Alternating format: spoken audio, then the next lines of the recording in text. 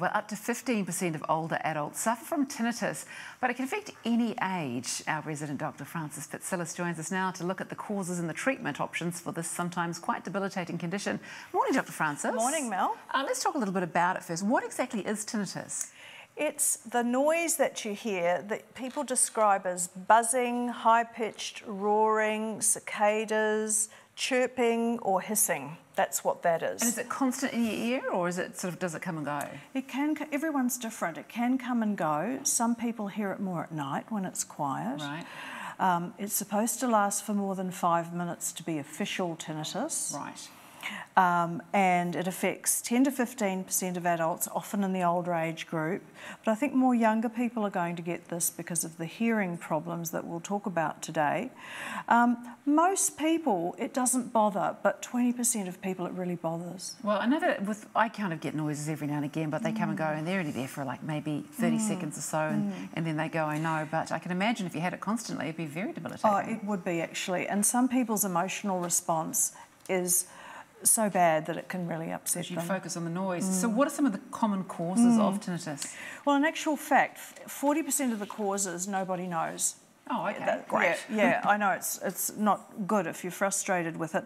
Then the rest are age-related hearing loss. The rest after that is loud noise-related hearing loss. Right, and this is where it comes in when you're going to be getting younger and younger and getting it. Because I've wondered a lot with my job on radio. I wear headphones every single day. Lots of kids wearing earbuds and things. They make a lot of loud noise in your ears. It's true. I've actually researched this now. 85 decibels. After that level of noise, you start to get permanent hearing loss. Now, the decibels go up exponentially. So 86 decibels is much higher, right? So now normal headphones will give you up to 120 decibels, Right. And earbuds can give you 9 more decibels on top of headphones. So why do they make them like that then if it's so bad for your ears? I don't know, but I would speculate that people they just keep turning it up, or they can't hear, or they turn it up and then they're exposed to this loud noise. And so whenever I do that, I try and keep it down as much as I can. But I think we're going to see more younger people. The other thing is that I've done some research on electromagnetic frequencies like cell phones, and that can affect your hearing as well. And then maybe you might get tinnitus with that. Crikey, so many things involved. I know that in my house we have the TV very loud a lot of the time because I've got kids doing things, and if you want to actually focus on something and they're in the kitchen kicking around, it's very difficult to hear. So what about the hidden causes maybe that you wouldn't think of? I mean, loud noises, headphones, it seems obvious. What about the things that you don't think of? Well, I think it's important for people who get tinnitus to check it out, but simple things can be found out that can really help you. Wax in the ear. Tonic water. Sorry, what? Tonic water. It's the quinine in the tonic water. So if you have too many gin and tonics, you'll get ringing in the ears, so you'll know it's the tonic water. It's the quinine. Oh my goodness. Some of the medicines like non-steroidal anti-inflammatories and aspirin. But then after that, it's things like chronic sinuses, migraine, neck, internal ear problems, blood pressure, atherosclerosis, head injury, stress, coffee, What's alcohol. atherosclerosis? Oh, hardening of the arteries. Okay. So if they're sort of narrowed coming up here, it can affect the tinnitus. And remember, coffee and alcohol can drain your magnesium, which then causes tinnitus. Right, so no gin and tonics and no cups of coffee. Well, be aware of it. And what's really important is not to miss serious problems, and that's a tumour on your nerve near your ear called an acoustic neuroma. And that's why if you get tinnitus on one side or for the first time, you must check it out. Okay, so it's always worth going. I guess the first step would be to get your ears cleaned out and then see what happens from there. See the doctor first.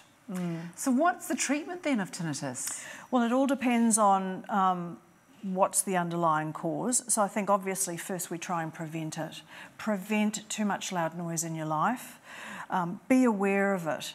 And then there's one condition called Meniere's disease that's got vertigo, tinnitus, hearing loss, attacks of tinnitus, and that specific condition has a specific treatment with medication. Right. You say avoid loud noises. I mean, how do you get your kids to do that? This is a difficult It's thing. very hard. And also we've also got a lot of ambient noise in our lives, street noise, other noises, and I think, you know, concerts, busy streets. Coffee shops with grinders. Yeah, so that's right. So really it's very, very difficult. There might be a case to be made for wearing some sort of low-level earplugs all the time, but you might look a bit odd. Not that everyone's doing it. So what about medicines for treatment then? Are there any?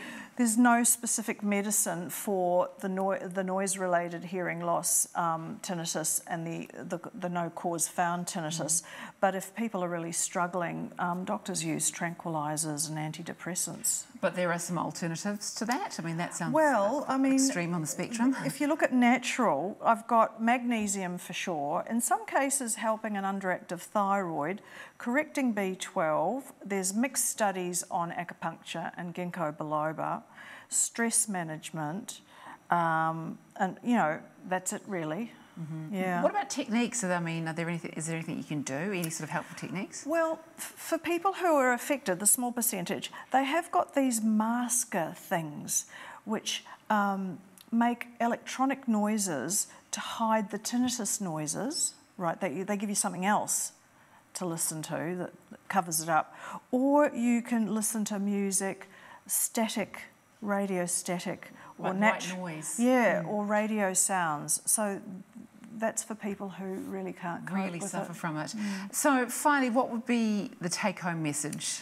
I think the take-home message is that most people, it doesn't cause problems and you don't need any treatment, but you need to check it out if it's happening to you for the first time, and you need to protect yourself from loud noise. Okay, great. Dr. Frances, thank you so much.